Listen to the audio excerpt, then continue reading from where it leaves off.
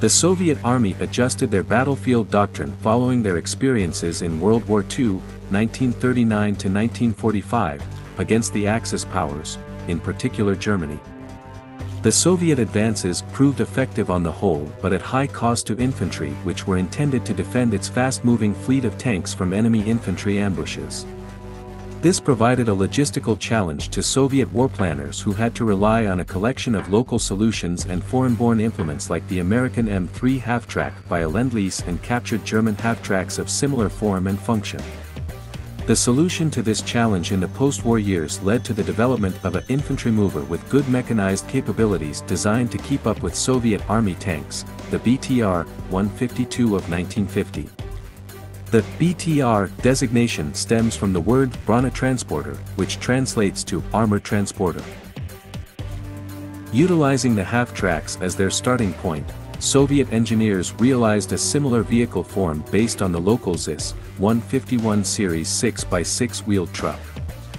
This led to the natural and highly conventional arrangement of a front-mounted engine, central driver's compartment, and a passenger cabin fitted over the rear section of the chassis. The fully suspended, six-wheeled arrangement would allow for the necessary cross-country travel while speeds would keep up with the fast-moving Soviet armored vehicles. Drive power was through a six-cylinder, gasoline-fueled engine which allowed for a maximum road speed of 45 miles per hour to be reached with operational road ranges peaking at 400 miles. Powered, closable slats at the front of the vehicle were intended to protect the engine in a combat environment.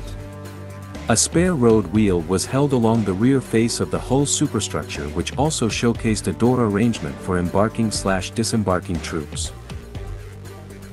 The open-topped rear crew compartment lessened the vehicle's weight and allowed for the crew to engage enemy forces as well as disembark the vehicle at speed if required, over the sides.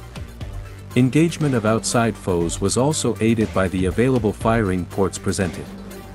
Lacking a roof, occupants were at the mercy of the elements and general battlefield dangers, so a tarp was offered for some coverage. The superstructure itself was well-angled for ballistics protection and made up of welded steel plates managing up to 15 mm thickness along the frontal facings. As designed, the standard operating crew was 2, driver and commander, with seating for up to 18 infantry and their base fighting gear. The operating crew's positions were accessed through hinged, automobile-style doors along the sides of the hull. Armored visors with built-in vision slots were fitted where the natural truck's windscreen would have been. When buttoned up, the crew were allowed use of periscopes for situational awareness. Primary armament centered on a 7.62 mm general-purpose, anti-infantry machine gun. This could be substituted with a 12.7 mm DSHK 1938-46 heavy machine gun to counter low-flying aerial threats and light armored vehicles, and up to 2 additional 7.62 mm machine guns could be fitted atop trainable pintle mounts for added suppression firepower. Ammunition stowed aboard depended largely on the armament installed but typically numbered 500 by 12.7 mm cartridges or 1250 by 7.62 mm cartridges in boxes. The BTR-152 debuted in March of 1950 and was showcased to Soviet citizens, and Western observers, through the 1951 Moscow military parade soon after. In practice, the vehicles were serviceable but not wholly sound battlefield additions. Their armor protection was too light to allow the BTR-152 to be a realistic battlefield presence, protected simply from small arms fire and artillery spray. The open-topped nature of the passenger area was an obvious point of weakness and forced the future development of a hard-top version. The road wheels could be punctured by any normal operational way, which did not lend itself well to the dangers of wartime terrains. The suspension system proved a non-viable cross-country solution primarily due to its ZIS-151 truck origins. The closable engine armor slats, while a concept sound in its thinking, actually raised the engine's operational temperatures, which led to overheating issues.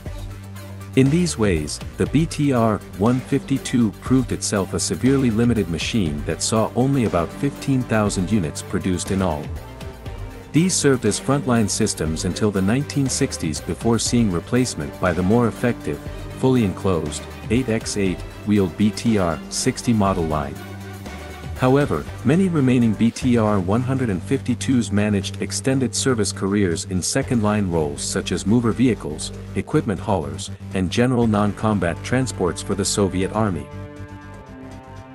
Despite its shortcomings, the BTR-152 was exported to many Soviet allies and states during its production run, from Afghanistan and Albania to Yugoslavia and Zimbabwe.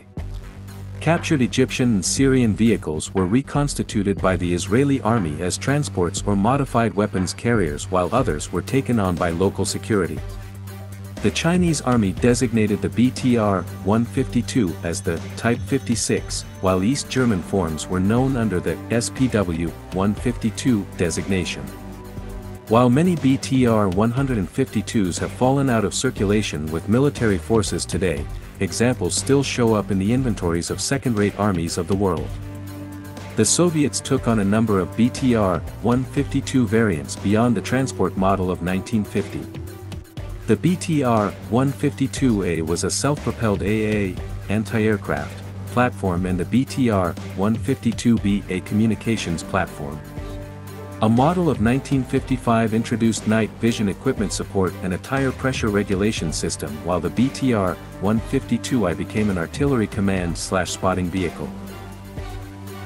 The BTR-152K was a battlefield ambulance, and the BTR-152U introduced an armored roof over the passenger compartment.